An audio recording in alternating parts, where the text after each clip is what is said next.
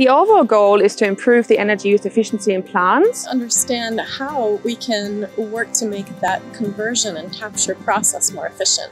And this is obviously very, very important for us at the moment with the increasing world population to improve the yield of all the major crop plants.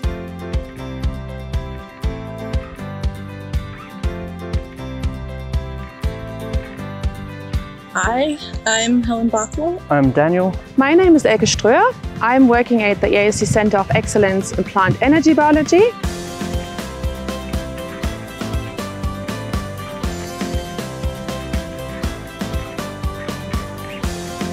What is plant energy? Well, that's a good question. Plant energy is everything from acquiring energy, which plants mostly get from sunlight, to what they do with this energy. And this can be things such as general growth, fighting off stresses such as salt in the soil, nutrient acquisition through their roots from the soil, and going towards the general yield, which we see in things like crops as the grain, the barley, the wheat. The plant takes up energy from the sun and converts it together with carbon dioxide from the atmosphere and water to more useful forms for the plant. And these are then used to grow and produce biomass and produce yield. And that's obviously what we're most interested in, particularly for all sorts of different crops. Very important that we find ways to improve yield. So what's the theme and the goal of the Center for Excellence in Plant Energy Biology? We focus on plant energy, understanding the process of how plants take light energy and synthesize that through photosynthesis. And so the goal of the center then is to understand how we can work to make that conversion and capture process more efficient. Everything from trying to increase energy acquisition to decreasing the amount of energy used, increasing the energy that goes towards the yield of plants. And this is obviously very, very important for us at the moment with the increasing world population to improve the yield. So I'm part of Program 1, which is all about understanding cellular functions. I'm all about analyzing proteins and metabolites, which are important components of those cellular pathways, and then find a good combination of those to end up with a plant that can use energy better. I'm part of Program 2. This is looking at gatekeeper cells. These are the cells that use the most energy in plants, and mostly for general maintenance.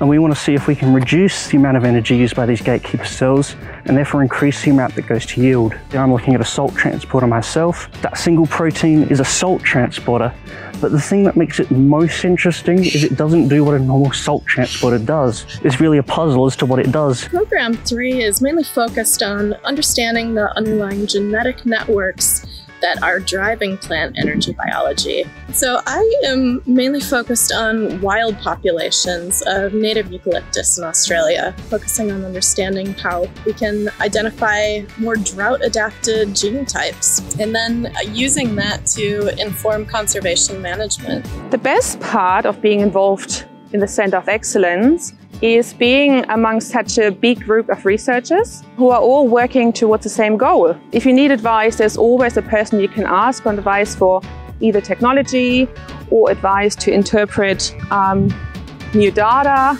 And I also have to say that over the years, a lot of those colleagues have become friends. There's a lot of support, there's a huge network to help you, the ability of the nodes to get together. I mean, it's almost like a mini conference. You get to meet heaps of people, you get to see lots of research. It's just been incredible getting to work with scientists from all over the world. I think there's so much more that we are able to accomplish by working collaboratively than any of us could do on our own.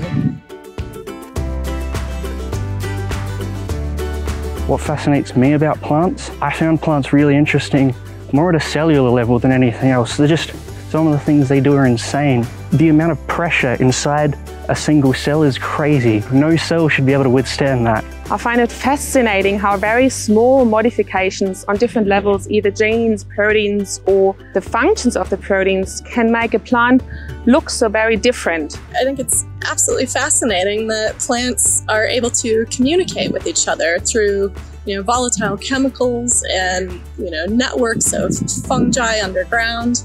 To be able to warn their neighbors if pests are coming. If I could travel anywhere in the world right now, it would be home. Probably say Iceland, somewhere I've been before, but it's just amazing there. I probably would go back home to Germany, to also visit family and friends and see how they're going. Apart from science, I'm passionate about my 2 daughters. I really like crafting and make gifts for family and friends, and baking. I'm actually really into basketball, so much so I'm a statistician for the NBL. Unfortunately, I'm not actually very good at playing basketball though. I love to get out to the natural areas that I study and just enjoy them. I love hiking, camping, yeah, basically just getting out and being reinvigorated by the natural world that inspires me.